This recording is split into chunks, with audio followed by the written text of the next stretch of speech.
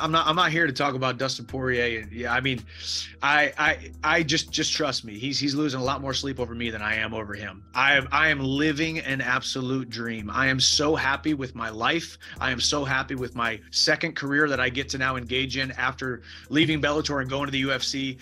I am firing all cylinders. I love the UFC. They love me. I am a happy camper. If he wants to go out there and push a narrative that I'm a dirty fighter, that's cool. Him and all 7 people out there who think that, that's fine. I could care less. The vast majority, lion's share of the mixed martial arts community knows exactly who I am, and they will continue to stay steadfast that I'm a guy who does things right, and I'm enjoying this journey, and it's a very good, awesome, mutually symbiotic relationship between myself, the fans, the UFC, and life is good. So when you're talking about Conor McGregor being on the other side of this, 2-person engagement that we have to get into, Conor's got every opportunity on the entire planet at his disposal. Does he need to come back? Absolutely not. Does he want to come back? We don't know. That's up to Conor.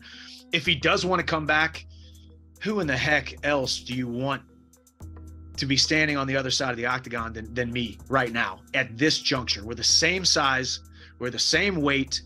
I am arguably, man, it's hard too, because I'm not a self-promoter. I'm not going to sit here and say I'm the most exciting guy on the roster. I'm not going to sit here and say I am the guy who is a huge pay-per-view draw. It just doesn't seem right, because I am me, and I'm in my own little microcosm of Michael Chandler's little life here in Nashville, Tennessee. But when you look at it on the world stage, and you look at the response, and you look at, like you said, the die-hard, I don't care who he's fighting, when he's fighting, where he's fighting, I am tuning in and buying the pay-per-view for a Michael Chandler fight. Man, those people are coming out of the woodworks, and it's crazy the amount of buzz that is on me, my fight style, my fights every single time. And the UFC knows it. I think Conor knows it. Conor's team knows it. The whole world of mixed martial arts knows it. So if he comes back, when he comes back, man, I'm going to take a little bit of time off, obviously, to heal up and make sure I take care of my family and take care of my body. I think the timeline works out really well.